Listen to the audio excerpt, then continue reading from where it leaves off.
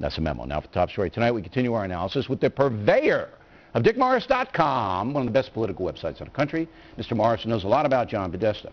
First of all, you've gotten personally attacked yourself by the smear machine, so you know what I'm talking about here. Second of all, the Nixon White House had an attack team, right, working out of the White House. Yep. The Clinton people, so you've said, and others who worked for Bill Clinton, had an attack team. I call them the secret police. Did they work out of the White House? Yes. Okay. So you had two presidents that we know of on the record with attack teams working out of Pennsylvania Avenue. But now they don't have to do that anymore.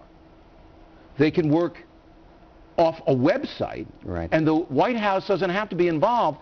And I can't make any accusations, and I don't want you either, because we don't know whether Obama knows anything about this. But Podesta has access to Obama. Sure. Clearly, what you're looking at here is a attack team that developed during the Clinton administration as a response to impeachment and as a response to Paula Jones and all of the other scandals and accusations to which he was subject.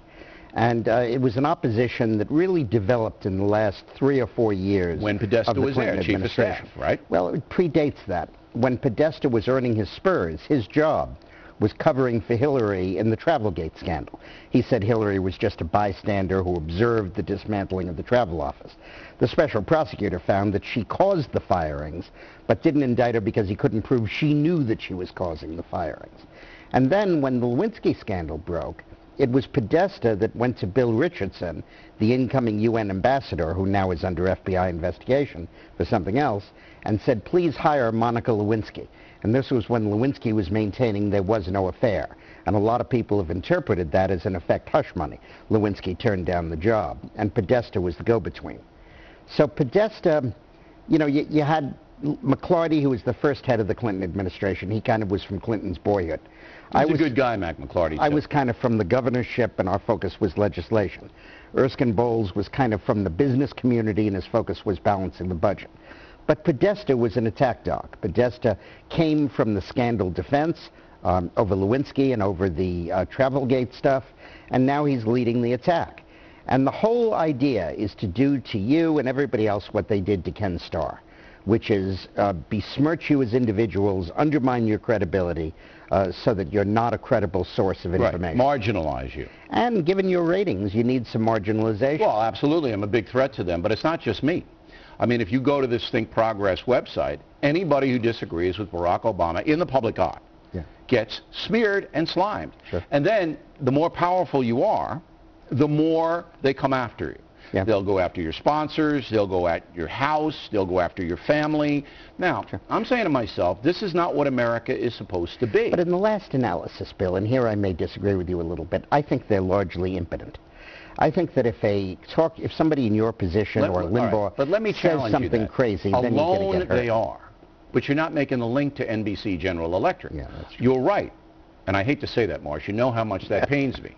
Alone, they're insects. Yeah. Okay?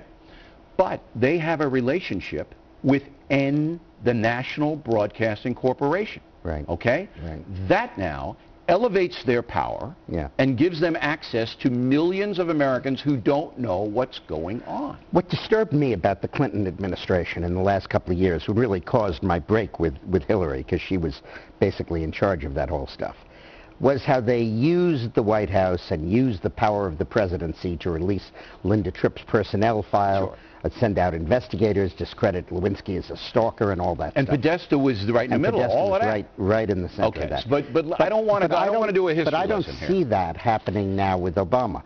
I hope not. He might do it. I don't think he will. But this is not. I'm going to say Barack Obama wouldn't do something like that. This is not yet a plumber's operation, and until they actually control the White House, they don't have that much power unless we give them an opening. Okay, but here's the deal, all right? This smear merchant character assassin, John Podesta, can pick up the phone today, and who can he get on the phone?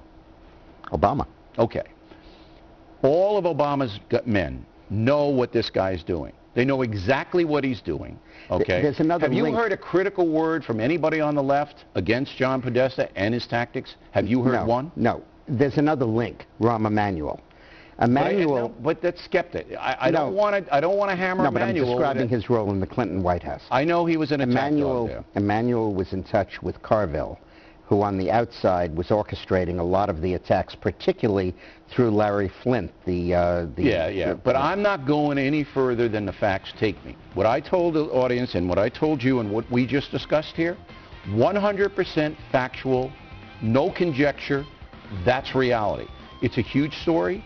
Nobody has put the pieces together but us. They don't want dissent. They don't want criticism. And if you do it, they'll get you. I mean, not America. To put it into context, you talk on the air for hours every day. You make one misstep out of hundreds of days, and they're all over you. Right. Well, we'll give as good as we get, Morris. Check his website out. Next on the Rundown, Frank Luntz wired up the folks last night to listen to the Obama press conference. We'll show you what happened. And later, is some of the criticism being leveled against President Obama unfair? Dennis Miller will weigh in on that. Upcoming.